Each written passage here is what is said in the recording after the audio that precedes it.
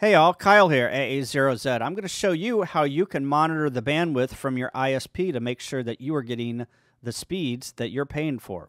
Stick around. All right, so let's get this bandwidth monitor flow installed. So first you need to download the JSON file, which is in a link in the description below. And once you've got that downloaded, you need to load it into your Node-RED system. So I have got my test system right here. I've created a new tab, and what we're going to do is we're going to rename this Flow 9 to Bandwidth Monitor. Click Done there. So now we're going to import the flow from my hard drive, which I downloaded. So we're going to come over to Import. We're going to select the file to import. We're going to come and select the Bandwidth Monitor and click OK, and we're going to click Import. So your Node-RED instance might not say import copy. I've been messing around with this. So whenever you import the flow, it's going to say that you need to install the speed test node. So we're going to come up here to the hamburger menu. We're going to come down to manage palette, and we're going to come over here to install, and then we're going to search for speed test. And it is going to be Node-RED Contrib Speed Test 11 months ago. And we're going to install this. Click Install.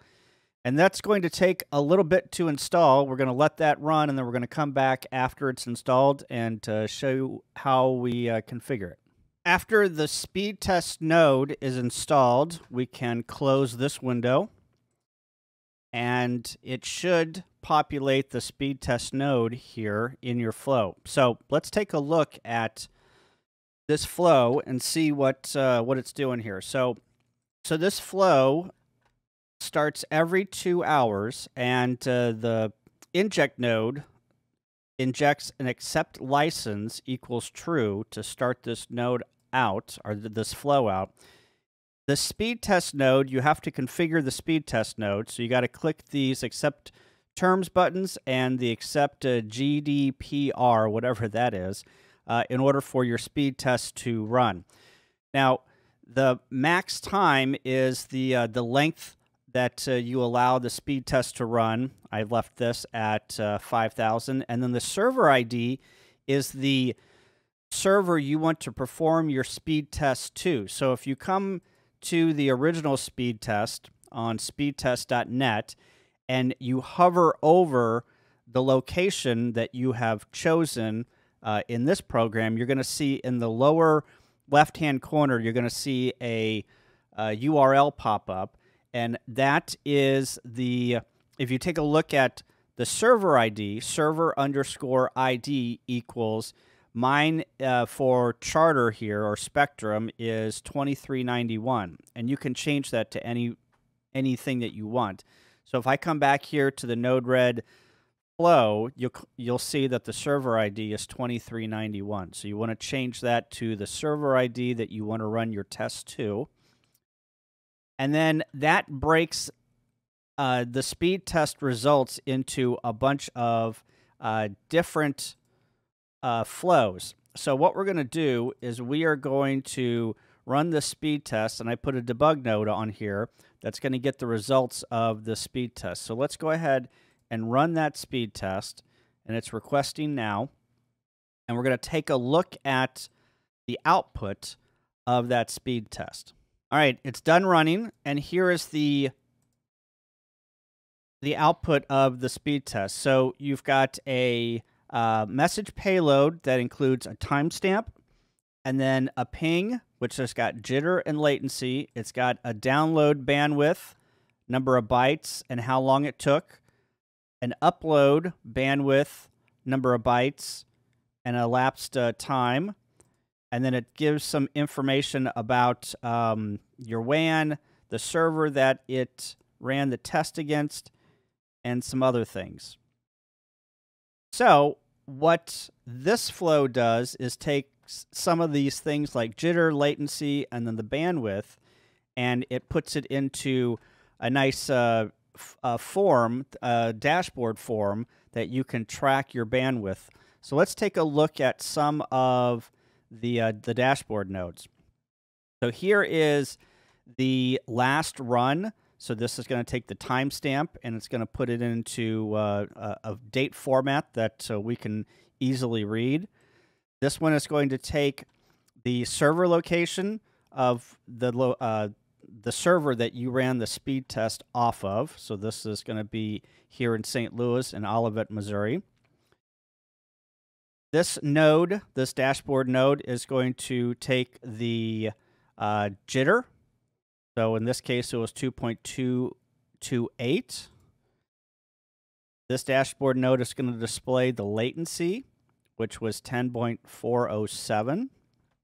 And then these function right here, it calculates the bandwidth of the upload and the download and then places it into a gauge. So the place that I took this from, it's got gigabit Ethernet. So you'll need to change these values for something that is a little bit more your size for your bandwidth. So I'm going to say the minimum for me on the download is, we're going to say 200, and then we're going to say the max is 600. So then these sectors, the red is going to be 200 to, let's say, 400, and then this is going to be 500 to 600 for the green. So you can put these different sectors, and you can also click on these colors to change the color on what you want it to display in the gauge. Okay, and then I'm going to do the same thing here for the bandwidth. So my minimum was 200 and my max was 600. We're going to do 2 to 400 and 500 to 600. Click done. The chart node here is automatically going to graph those speeds every 2 hours, and they don't have any values. They will fluctuate up and down and size themselves appropriately. So after this is all done and you've got it configured, let's take a look at the output. Let's go to bandwidth monitor, and you can see that my download was 79 and my upload was 11. So let's go back and let's take a look at the bandwidth here, and let's bring this down to, I don't know, 100 to 300. Now we're going to change this to 200, 100 to 200. Let's go 400 here. Then we're going to go 200 to 300. And then the upload, we're going to say is the minimum is 5 and the max is 50.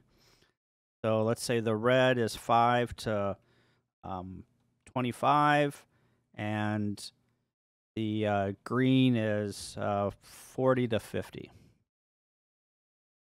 Let's go ahead and deploy that. And then let's run this thing again. And it's going to... Lightning alert. It's going to run. And it's done. And it wasn't even... so my bandwidth here is 81, and the upload is 10. I think the reason why is I've got this thing on a wireless network. So that's why the speeds are so low. But you can see that it puts this in a gauge, the download and the upload, and then also graphs the download and the upload. It puts it in a group called Internet Speed Tests, and then also in a tab called Bandwidth Monitor. So this is going to run every 2 hours. So let's take a look at this flow after it's been running for a while. So you can see that I've got a group called Internet Speed Tests. It last ran on 5/8/23 at 1:05 Central Daylight Time. The server that we connected to was the one at Olivet, Missouri, which is in St. Louis. And this is at the remote station, so this is in southern Missouri. Jitter was 0.4. Latency was 36. You can see the download was 915 megabits. and the upload was 892 megabits.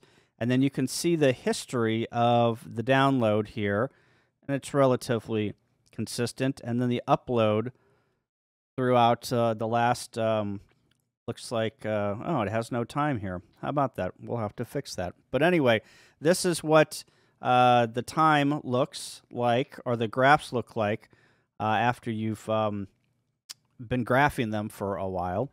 And yeah, that is how this flow runs.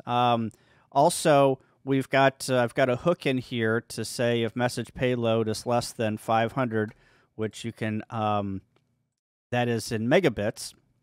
After it gets calculated, you can send that to somewhere if you want to send it to another flow. So this is how you can monitor your bandwidth on your internet WAN router to make sure that you're getting the speeds from your ISP that you are paying for. So if you have any comments or questions, put them in the comments below, and we will see you on the next Node-RED how-to.